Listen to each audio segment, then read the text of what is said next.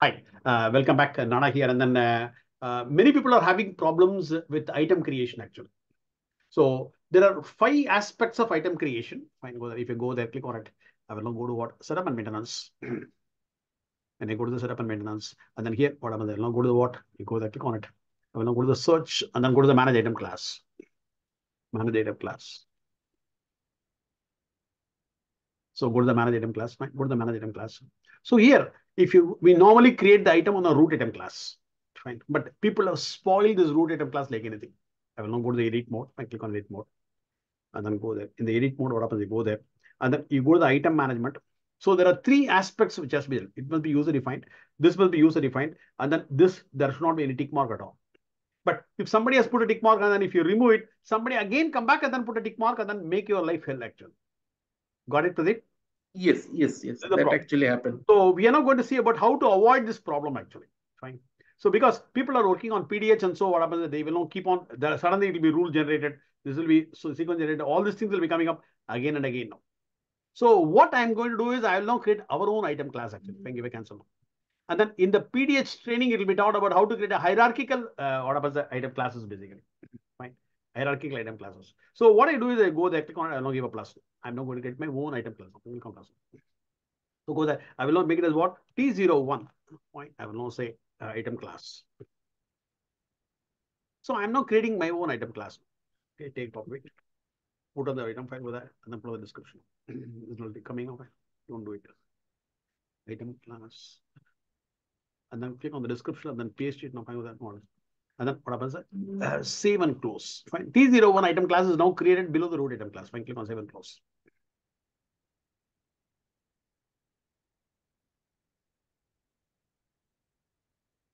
So it is available.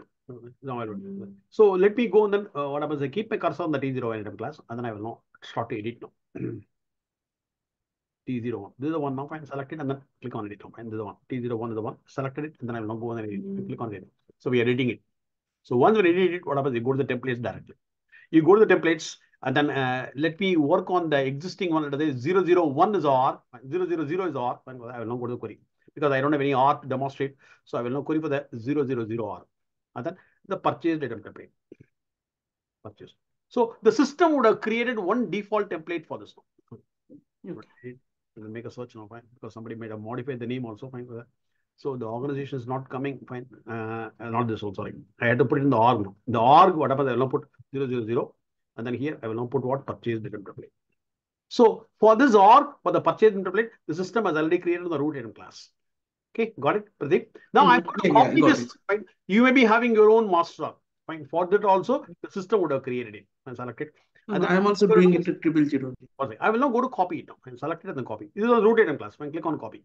So once when I copy it, what happens? It will be coming up. I will now click on plus or fine. Fine. Click on plus now. I'm going to click on plus. I'm going to add it. So organization code is what? 001. Fine. Organization name. You make a search now. Fine. Click on search. And then this is the one of I selected. Then click on apply. And then click on done. So this one is in the added. I will now click on OK. Now the purchase item template of root item class is now getting copied into your item class now. T01 item class. The copying is getting completed now.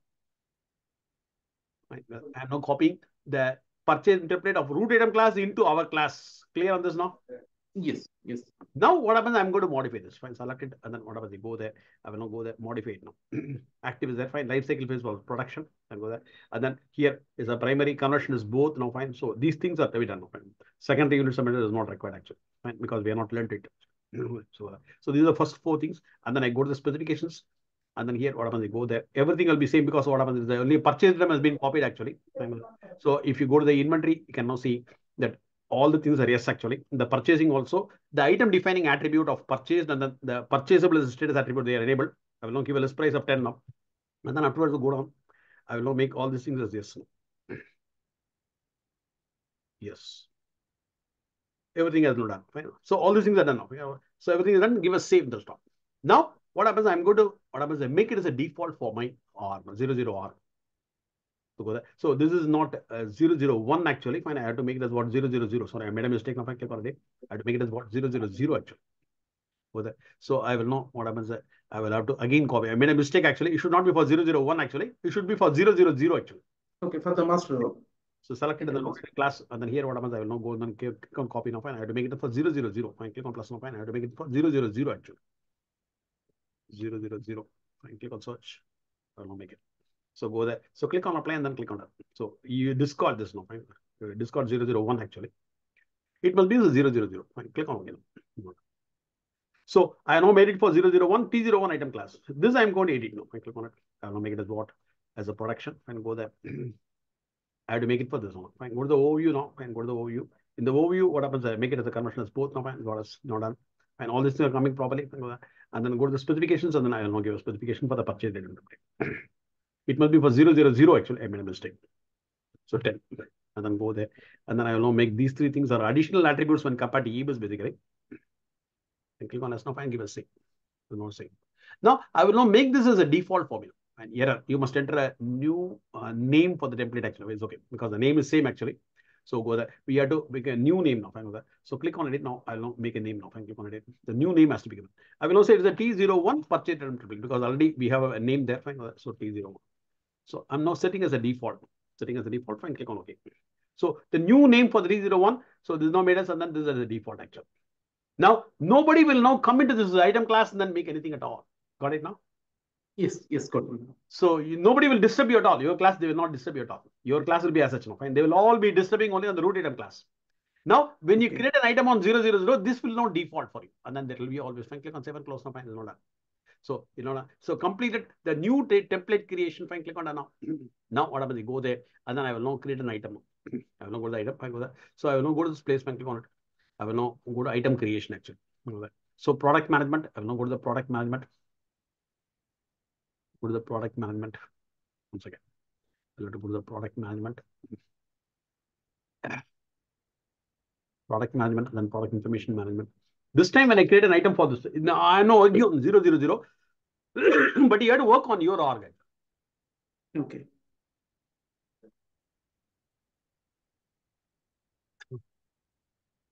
Click on it. If you put 0, 0, 0, then your template will come now.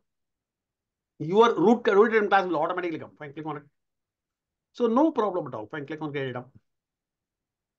I will now put the org as what? Your 0, you or your org, whatever is your org, you might have done it. Fine, I'm not doing it for 0, 0, 0 actually. Now go there. So drop it down. And then here, what happens is not coming because what happens is somebody has already enabled the, what happens this thing now, fine. The governance and consolidation is enabled because of which what is not coming. Fine, click on cancel now, fine. So we'll now go there. I will now reset it. Go to the setup and maintenance because here somebody has enabled because people are working on it now, fine. Somebody continuously they are working on. So it's very difficult to what happens to control people actually. You go to the product management and then I go to the opt-in features now, fine. Let me disable. So when you're creating it, what happens? You have to disable and then you have to log out and log in also. Fine. That is another thing you have to do. You have to log out and log in, and then only you can do it now. Go to the product management. So when so many people are working, it will be very difficult actually. Fine. Go down. No, see, fine. The data governance is on now. Fine. Remote. Fine. I have no remote. Go there, and then I will now remove consolidation also. Consolidation also I have to remove it. So data consolidation. Governance is removed, and then the bottom there will be consolidation. Go down. You'll have consolidation. But by the time you do it, what happens? Somebody will come again and then change it now. Fine. Very, very difficult. I mean, data consolidation is also removed. I'm now removing it. So governance and consolidation, if I click on that now. And now what happens? You have to log out and log in. So go there and then quickly create the item. Fine, go there. Log out and log in. Then only what happens? The changes will be effective. Fine, click on it. Go there. So click on sign out and then sign in. So in this training, what happens? Tomorrow's training, I'm not going to teach only this now. Fine. So that people will not be having any problem at all in this. Now, whatever you go there, I will now go to the product management, product information management. Now, this time, what happens? You will not have any problem at all. It will be coming as up because nobody will touch your class actually. They will all be fiddling around only on the root item class actually. Because of what happens, half knowledge, how to do that properly, they don't know. If you go 0, 0, 0, put it, what happens? Your root item class will be coming automatically. Operations. Your T01 is going to come now. Fine. Drop it down. I will now choose my T01 now. Fine. T01. T01 is item class coming. Fine, go there. So this template is also coming properly. Fine, click on OK. Fine, that's it. Fine. Now it will be coming as approved actually. Approved. Because nobody is fiddling around on this now. Fine. The status is up. You won't be having a draft or in process or anything like that will be on it. Got it now? Fine. So this is a way Yes. you get your own class and then copy the 000 of that one, and then copy into yours, and then what happens is set it up. Nobody will be disturbing you in item creation actually. Got it. Good, fine. I will now upload it in about 10 minutes now. Fine. This way it will work. Yes. So this way you can solve this problem actually. Okay. Just for one question. Now, in my case, what happened? In the draft, I already created it, Yeah, and now very once difficult. I It's am not possible. You only through PDH only you can what happens do it now. Fine. PDH is not taught to you, so you cannot do okay. anything at all. So Item so so you now must know now about how to do it in PDH actually. so now root class have the problem, so I can create my own and I can continue the. Yeah. You can create your own class. What the purpose of a class will be taught in a product data hub training, which is starting tomorrow actually. Okay. So you can even go to my website, oraclenana.com/inv. Fine. Yeah. Yes. oraclenana.com/inv. That training, fine, that is starting on 13th of Jan 24. And then Yeah. that Yeah. From tomorrow. definitely. No, tomorrow. Yeah. Yeah. So oraclenana.com/inv will now teach you inventory as well as PDH fully. So once when you know PDH, then you will now understand first of all the purpose of PDH, and then why these item classes are there. Fine, everything Right. is fully taught on this. Okay. As of now, this is a workaround for you. Fine. Yes. Yes. Yeah. Thank you. Thank you. Bye. Bye. Bye.